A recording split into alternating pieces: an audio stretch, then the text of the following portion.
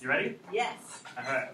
Now, those are some amazing speeches. They're going to be really hard to follow up, so good job, guys.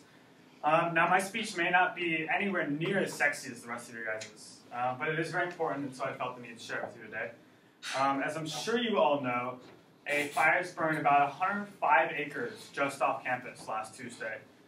And although the public is still not aware of the cause of the fire, this accident may have detrimental effects on the university. Now, a week ago today, I was lounging on North Mountain Lawn when people started pointing out a trail of smoke slowly emerging from the other side of the hill. Once I saw the flames, I knew that the campus could soon be in danger.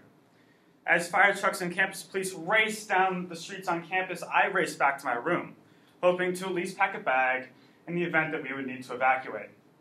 But when I reached Sierra Madre, the street between the hillside and the towers was the only thing protecting my room from the flames. Now, currently no one is sure what caused the fire. Cal Fire and SLO PD are investigating, but haven't found any clear evidence. However, there have been many rumors flying around campus. This includes one that the construction crews accidentally started the fire, which implies that the crews were working with one or more code violations that would have allowed such a fire to actually start. Only problem is, these crews are contracted by the university, which means that the university could be partially liable, but we'll get back to that later. In contrast, a local news station, KSVY, reported that this was simply a spot fire. Now, if you guys don't know what a spot fire is, much like I didn't a few days ago, a spot fire is a fire that started from a windborne ember from a previously controlled fire.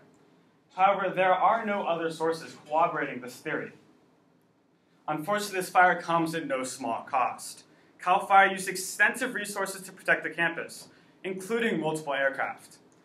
Cal Poly voluntarily evacuated Sierra Madre and Yosemite Halls without being asked to by any authorities. And according to President Armstrong, the evacuation was handled well by staff and students, and no injuries were reported. However, just off campus, on Slate Street, residents were ordered to evacuate their homes, leaving some students uncertain of their living situations for the remainder of the year. Now, remember how I said we get back to the university possibly being liable? Let me get back to that. Well, if hypothetically the construction crews were the cause of the fire, those crews are contracted by Cal Poly and California State University. So not only would the construction firm be fined enough for the project to stall, but the university could also be at risk legally for contracting them.